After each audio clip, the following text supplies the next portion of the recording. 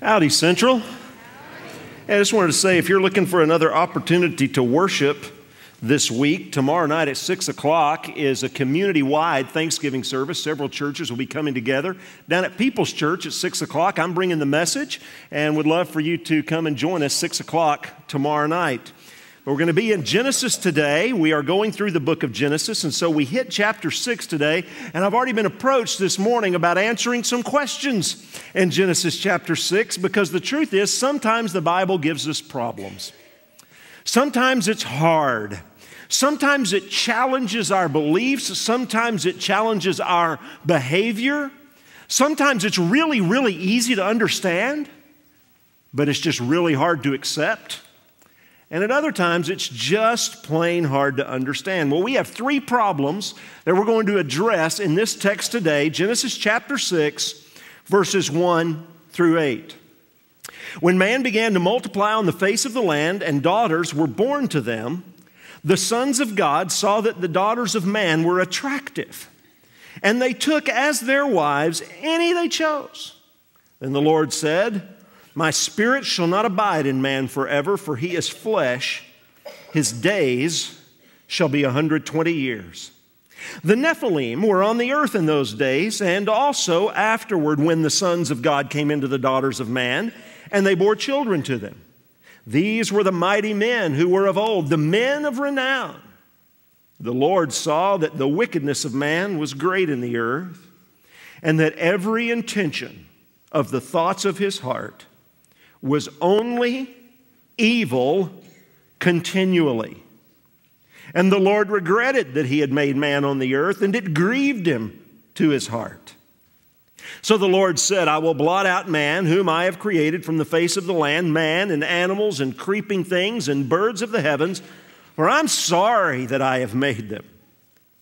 But Noah found favor in the eyes of the Lord."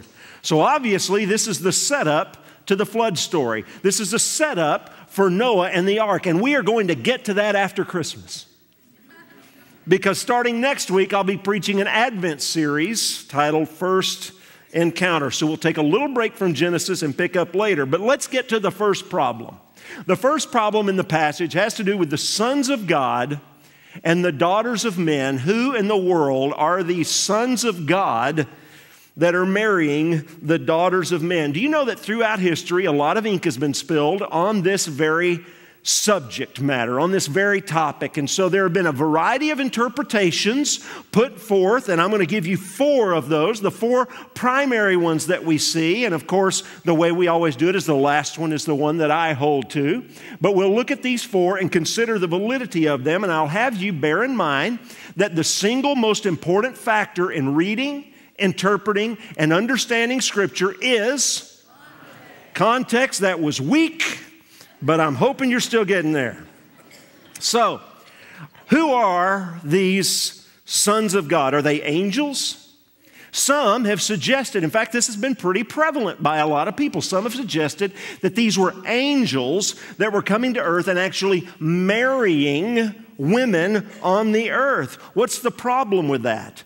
There's no indication that that's taking place. When we look in this text, there's no indication that something like that is going on. But remember, when we talk about context, we begin with immediate context, right? What's going on in this passage? What's happening in this context? But there's also a biblical context. And what else does the Bible say about this idea of angels marrying human beings? The closest we get is something that Jesus says in Matthew chapter 22, when Jesus says angels don't marry. So in my opinion, when Jesus says angels don't marry, the idea that angels are getting married would contradict Jesus, so that's not a good interpretation of this passage. Some have suggested that the sons of God were demon-possessed men that were marrying human women. I'm not going to spend a lot of time on this because I see no validity throughout Scripture for calling demon-possessed men sons of God. Thirdly, some have suggested that these sons of God are rulers or kings who were taking multiple women by force for their harems. This actually does hold a little bit of water because in Scripture there are times when we see the kings or the rulers or the judges referred to as gods with a little g, meaning that they're gods, they're lords over their little kingdoms in the scope of God's kingdom. However, there's no indication, remember, this is the beginning of civilization, there's no indication there was ever any kind of ruling class, certainly no kings at that time. So contextually, I believe we can rule that one out as well. I tend to go with the interpretation of most of the church fathers, including Augustine, who was the greatest theologian of the first many centuries of the church, and the theology and interpretation that came out of the Protestant Reformation, that these were godly men. You might remember that we ended chapter 4. Chapter 4 was talking about all this corruption that was going on and all these different things that were happening, but chapter 4 ends with talking about Adam and Eve's son Seth having a son named Enosh, and in his day, people began to call on the name of the Lord. So these would be descendants of Seth, the people who worship God. So you had men who were worshiping God marrying non-godly women. We have to admit this passage is still obscure, but this seems very consistent with the rest of Scripture. Let's think contextually about when this is being written down. Who wrote Genesis? Moses wrote Genesis. And Moses is writing Genesis at a time when the people of Israel are prepared to go into the Promised Land. And what were they supposed to do when they got to the Promised Land? They were supposed to wipe out all of the pagan people in the Promised Land. And I find it interesting that God gives a command to wipe out all the people, and He knows they're not going to do it, because what does He command them not to do? Marry the pagan women. He knows they're not going to do it, and we'll see more of that in just a minute. But they're going into the Promised Land, and Moses is preparing for them for that. And this contextually fits with that idea so that they can see the dangers of that. The danger of marrying these women who did not worship God and then starting to worship their gods. And God said that's exactly what they were going to do. Now, in Scripture, again, contextually this fits because the people of God, and this goes into the New Testament, this goes with the Israelites, were not supposed to marry those who did not worship their God. And in the New Testament, Christians are never supposed to marry non-Christians. This isn't even one of those gray areas in Scripture. And so let me just take a minute, since this, I believe, is what this passage is about, by talking about the numerous problems with intermarriage. When we talk about intermarriage, we're not talking about interracial marriage. That is never forbidden in Scripture. We're talking about interfaith marriages. Number one, marriage is to bear the image of God. You remember, we learned that God created man. And isn't it interesting? God created man in His own image, male and female in His own image. We serve this triune God, the Father, the Son, the Holy Spirit, who have existed for all eternity, absolutely the same in essence and nature. But they're different. They're different persons. One God, three persons, eternally coexistent, different form and function. And we, as male and female, are supposed to bear forth the image of God by showing how we come together to show this same nature, but different form and function. Well, if a husband and wife are to bear forth the image of God, the husband and wife have to both be committed to that. We have to realize that our primary purpose, by the way, when I do premarital counseling, this is one of the questions I ask. What is the purpose of marriage? What are the purposes of marriage? And I have yet to ask that question and gotten this answer. That the purpose of our marriage when we get together is to show forth the image of God. And our complementarianism, and the way that we complement each other, we are supposed to bear forth the image of God, and we must both be committed to that. A second reason is the idea of one flesh. Moses, when Adam and Eve got married, God, when He gave Eve to Adam, He said that a man will leave his father and mother and be united to his wife, and the two will become one flesh. When this is talked about over in the New Testament, we're told this is a profound mystery, but we become one flesh. I was asked to share in a Sunday school class last week about my calling to the ministry, and one of the things I talked about is when Terry and I were not on the same page about this early on, and I really thought the Lord was calling me to be a pastor. Well, she did too, but she wasn't really on board yet. And I went and talked to one of the pastors at our church, and I sat down and I visited with him. I said, I don't know what to do. I think I'm called to ministry, and Terry doesn't want to talk about it. And he said, well, here's one of two things is going on. One, either you're wrong and God's not calling you to the ministry, or He's calling you and it's not time yet, because when you married Terry, you became one flesh. You are one new creation now, and God will not call part of you. He will call both of you, so you just need to keep doing what you've been doing and wait and see what's happening. The thing is, when we are one flesh, we come together with the same passions, the same goals, and we have to be one in our worship. Another purpose of marriage is making disciples of the next generation. It's really hard for a Christian and a non-Christian to raise godly children. It's really hard when they don't have the same goals, same passions, same desires for their children. You ask Christian parents, what do you want for your children? We want our children to know and love and serve Jesus all their lives. Yeah, but what about their career? What about their education? We want them to know and love and serve Jesus. Whatever their calling, wherever they go, whatever happens in their lives, that's our priority. And if both parents aren't on the same page with that, the children aren't going to be brought up with that direction in mind.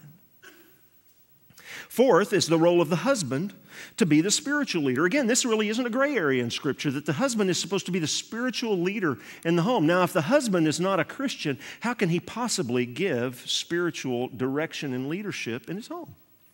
He can't. But what if the husband is a Christian and the wife is not a Christian? How is he going to disciple her and give that spiritual leadership in his home? And then finally, we have to talk about the faith of the believer, because it is common in an interfaith marriage for the faith of the believer to be corrupted. Why did God say don't do this? Why did God say when they went into the promised land that you're not supposed to marry the pagan women? Because you're going to start worshiping their gods, and that's what happened every single time. By the way, dating and marriage are not good evangelism strategies. Oh yeah, I'm going to date a non-Christian so that I can win the non-Christian to Jesus. No. You know what? That happens sometimes. Rarely. What happens? You have a godly Christian person who marries a non-Christian. Here's what happens every time the non-Christian says, oh, I'm going to support everything they want to do. Never happens. I won't say never. Rarely happens. Because the Christian says, well, I want to give 10% of our income to the church. The Christian says, I want to spend our vacation time going on mission trips. The Christian says, I can't go camping every weekend. I'm going to be in church on Sunday morning. The Christian says, I have these priorities in my life, and the non-Christian doesn't. And I'm telling you, it always goes the wrong direction. This intermarriage, the sons of God, the godly men marrying non-godly women, was cited as a reason for the moral corruption of society in the earliest days of the world. It's intermarriage throughout the Old Testament, all the way until the Babylonian captivity in 586 BC. This was the greatest weakness among God's people, from the kings all the way down. And here we're seeing the beginning of it and the earliest warning signs of what happens. So that's the first problem. Second problem in the passage, who are these Nephilim dudes? The Nephilim. Well, those who believe that angels were marrying humans, or this was demon-possessed people marrying non-demon-possessed women, believe the Nephilim are the descendants of them.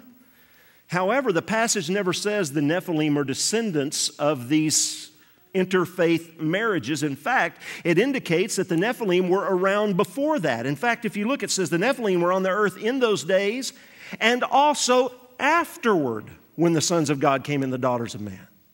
So they were there before they started having offspring. The only other mention of the Nephilim is Numbers chapter 13. So we have very, very little information. All we know is what we're told here is that they were mighty men of renown. They were mighty men of renown. Now, one indication we do get is in Hebrew, the root of their name is the word for fall. And so Nephilim literally means fallen ones. So this was likely, again, we don't know this for certain, but this was likely a violent class of people, since they seem in this passage to be linked to the downfall of mankind. Well, there is another problem in the passage. It's not really in the passage, it's a problem that we run into with the passage. Pilots can talk to you about a problem that they train to avoid called fixation. Let's say flying along in an airplane and something goes wrong. There's a warning light that comes on, engine catches fire, electrical system failure, engine failure, some other system failure. It is really easy to get fixated on the problem and completely forget about flying the airplane. And here's what we do a lot of times when we're reading the Bible, is we get fixated on the problems and forget what we're trying to do here. And here's what happens with Genesis chapter 6, verses 1 through 8, is there's so much discussion on who the sons of God and daughters of men are. There's so much discussion on the Nephilim that frequently we forget the main point of what's actually going on in this passage. So let's not get fixated on the things that we don't have clarity about. Instead, let's fix our eyes on what we do have clarity about. Three things here. Number one, people were wicked. Nobody argues that point. Verse 5 says, the Lord saw that the wickedness of man was great in the earth. And this statement, y'all, that every intention of the thoughts of his heart was only evil continually. Now, we don't need to speculate on what they were doing. Well, what exactly were they doing that was so wicked? Because there's nothing new under the sun. Think of all the wicked things going on in the world today, wicked things they were doing thousands of years ago. People were wicked. What's most important is not what they were doing, but that they were wicked, and even their thoughts were wicked, and we see that God knew that. This is something fascinating. God knows the wicked thoughts that we have. Back in Joshua, a lot of people have this scripture verse somewhere in their house. Choose you this day whom you will serve. As for me and my house, we will serve the Lord. That's really interesting in context. Because what's going on here is Joshua had led the people into the promised land. And he's about to die. So he gets the people together to renew their covenant. But he says to them, you need to make a choice. You need to decide whether you're going to worship the gods across the river, the gods of Egypt, all the pagan gods that your parents worshiped, or whether you're going to worship the pagan gods of this land, the gods of the Amorites. So pick one. He's telling them, pick your pagan god. I'm going to worship the Lord. My house is going to worship the Lord. And you know what they say to him? They say, oh, no. We're not going to worship those pagan gods. We're going to worship the one true God with you. And he knew they weren't going to. By the way, how did he know that? He says, okay, then you got to go get rid of all the pagan gods you're worshiping right now. He knew they weren't going to do that. And why? Back when Joshua was commissioned in Deuteronomy 31, back when Moses was about to die, Joshua was going to take over. Joshua was going to be the guy to lead them into the promised land. Listen to what God said at that time. He said, you're going to take these people into the promised land and they're all going to rebel and worship the pagan gods. Well, how does he know that? Listen to what he said. For I know that they are inclined to do even today before I have brought them into the land I swore to give. I know God says what they're inclined to do. Even before they get there. This means God knows the thoughts and intentions of our hearts. This means we can sing, we can learn the Christian lingo, we can put on a good show, we can call ourselves Christians, but God always knows what's going on in our hearts and in our heads. We cannot fool God. The people were wicked then, even in their secret places. And so the second thing we see is that God was grieved. I don't know about y'all, but this is an awful verse to read. The Lord regretted that he had made man on the earth, and it grieved him in his heart. Dang, huh? Wow. God was grieved. Does God actually get grieved? Yes, by what we do. God intentions and purposes to be grieved. Why is he so grieved? Over the years, I've had so many friends, people I've known who've had adultery in their marriages. They've been cheated on. And it really upsets me when that happens to my friends. And sometimes it even makes me angry. But what happens, and some of you have probably experienced this, you are grieving when that happens to you. And why? Because it's a betrayal. It's a betrayal of trust.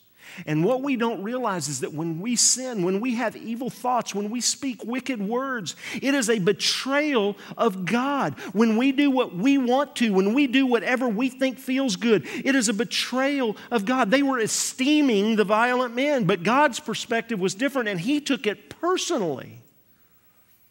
And what we esteem and how we behave matters to God, and we need to realize that. And what we see in this passage is that God had enough. He had enough. Verse 3, and the Lord said, my spirit shall not abide in man forever, but he is flesh. His days shall be 120 years. Verse 7, the Lord said, I will blot out man, whom I've created from the face of the land, man and animals and creeping things and birds of the heavens, for I'm sorry that I have made them. Now, this is interesting for a couple of reasons. One, when the Lord speaks here, do you realize this is the first time in Scripture we have a record of Lord speaking until he spoke to Cain after Cain killed Abel? We have generations and generations and generations and generations, and not a word recorded from God. And the next time God chooses to speak, what does he say? My spirit shall not abide in man forever. Wow. You ever say, Lord, I just want a word from you. Be careful. This was the word that they got. But what's going on with this 120 years? Well, some have suggested, and I think there's validity to this, that what we happened, you saw that last week people were living 5, 6, 7, 8, 900 years, right? And after the flood, people start living like 300, 200, and then nobody really lives longer than 120 years after that. But how long did it take Noah to build the ark? 120 years. So when God speaks, he says, you got 120 years. I'm not going to put up with you. You've got 120 years. You know how it was when you were a kid? Y'all remember this? Some of you kids know exactly what I'm talking about. You're a kid and there's something you're not supposed to be doing and you really want to do it, right? So you decide, man, you get all worked up. I can remember I used to start sweating. I'd get all shaky. I'd get worked up and I'd go do it. And I'm looking over my shoulder the whole time and I'm afraid I'm going to get caught. But then when I don't get caught, I start getting more comfortable with it. And after a while, I'm not looking over my shoulder at all. And then I turn around, and who's standing there? Mom.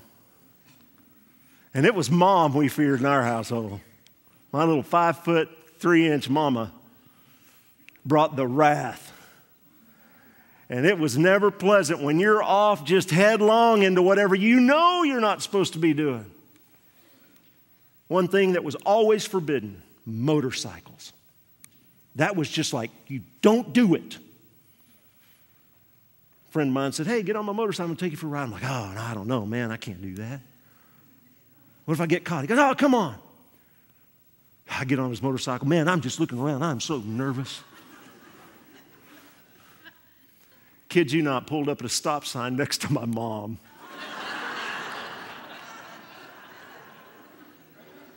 The good news, I had a helmet on. And she did not see me. But I'm like, get me off of this thing. I don't ever want to ride a motorcycle again. Well, here's what we do, isn't it? We sin and we feel bad when we sin. But hey, we didn't get caught. So maybe we can sin again. And hey, we didn't get caught that time. So we just keep going. And we just keep going. And we think we're home free. But listen to this. God will not put up with it forever. I hear people say, I've heard this so many times, I'm going to become a Christian. I'm just not ready yet. I'll become a Christian someday. I'll give my life to Christ someday. When is someday? Jesus was asked when he would return again. And he spoke about that. He was asked, when will you come back and what's it going to be like? Listen to what he said in Matthew 24, verses 37 through 41. For as were in the days of Noah, so will be the coming of the Son of Man. For as in those days before the flood, they were eating and drinking, marrying and giving in marriage, until the day when Noah entered the ark. And they were unaware until the flood came and swept them all away. So will be the coming of the Son of Man. 2 men will be in the field, one will be taken and one left. 2 women will be grinding at the mill, one will be taken and one left. God had spoken, and He's spoken today, right? But everybody's just going along, eating and drinking and marrying and doing everything. You say, but when's it going to happen, Mike? Well, we look at that passage, Matthew 24, verses 37 through 41. Let's look at the bookends to that. In verse 24, chapter 24, verse 36, he says, concerning that day and hour, no one knows, not even the angels of heaven, nor the Son, but the Father only. And then verse 42, he says, therefore stay awake, for you do not know on what day your Lord is coming. And here's our takeaway today. Our takeaway has 3 parts to it, but the last one's the real takeaway today, all right? And these are the things, you've heard this before, Central, from me. These are the 3 things we know. A lot of schools have thought about it. What's it going to look like when Jesus comes? Here are the things we can all agree with. Number 1, Jesus is coming back. He is coming back. We just sang about this day, the day that He returns, the day when every knee will bow, when every tongue will confess that Jesus Christ is Lord. He is coming back. Part 2, we don't know when. When somebody comes along, as people have been doing for 2,000 years, identifying key figures and all this and naming dates and saying we only have this much time, for 2,000 years, they've all been wrong, and they'll keep being wrong. Nobody knows when. What does Jesus say here? He says that day and hour, no one knows. Not even the angels, not even the Son. So don't buy into that. But here's the deal, and here's the third thing, and here's the big takeaway. Be ready. Be ready. In Noah's day, as we're going to see, they knew it was coming. My goodness, all of Noah's friends see him building this big boat. It was a big boat. We'll talk about the size of the boat. We'll talk about whether the boat was big enough to contain all the animals. It was, by the way. That's just a preview. And they're seeing, they know, but they had time until the rain started falling. You need to be ready, and you can be ready, because God, you see, is still grieved over sin, but He's so grieved and so moved to compassion that He sent His Son. He is so grieved over sin that instead of just wiping us all out, He sent His Son to suffer in our place. He sent His Son to take the wrath that we deserve. He sent His Son to bear our guilt, to bear our shame, to bear all of our uncleanliness. And Jesus bore all the awful wrath that we have deserved. Now, I know we say, oh, Mike, I'm not that bad. I'm really a good person. I want to remind you that God knows your heart. He knows every thought and every intention of your heart. And when you say, I'm a really good person, I just want to ask you, how many in this room would just love for us to see how good you are? By having on the screens a presentation of every action, every word, every thought you've had the last 7 days. Obviously, we can't do that. And we're all really glad, aren't we? All us really good people don't want anybody knowing what really goes on in here. And Jesus suffered for all of it, and you can escape the coming judgment. Listen, here's the deal. Here's the tie-in, okay? You can escape the coming judgment the same way Noah did. And Hebrews 11 tells us how Noah escaped the judgment. Hebrews 11, verse 7. By faith, Noah, being warned by God concerning events as yet unseen, in reverent fear constructed an ark for the saving of his household. By this he condemned the world and became an heir of the righteousness that comes by faith. How was Noah saved? 2 words, bookends of verse 7, by faith. By faith. Noah had to trust God. And if you want to escape the coming wrath, you have to trust God. Now, by the way, trust isn't some feeling. Trust isn't some warm, fuzzy thing. Oh, man, you just got to have faith. Faith in what? You have to have faith in Christ alone. You have to trust Him truly. And Noah demonstrated that he had faith. How did he demonstrate that? By building an ark and by going inside. By faith, we're saved from the coming day when we believe God, and we demonstrate it by turning to Jesus with our whole hearts. He is coming back, and only those who seek refuge in Jesus will be safe. Are you ready? You can be if you want to be. Let's pray. Holy Father, we are so thankful for this reminder that you know all the thoughts and intentions of our hearts. And we're thankful for this reminder that you have warned us and invited us and urged us to come to you and be saved. And we pray that today there wouldn't be anybody in this room who would say, yeah, I'll become a Christian someday. But that someday would be today. And that everyone in this room would be able to leave this place knowing that if Jesus returns this afternoon, they're safe. So, Father, let your will be done in every heart. Let everyone in this room trust you completely. For we pray it in Jesus' name. Amen.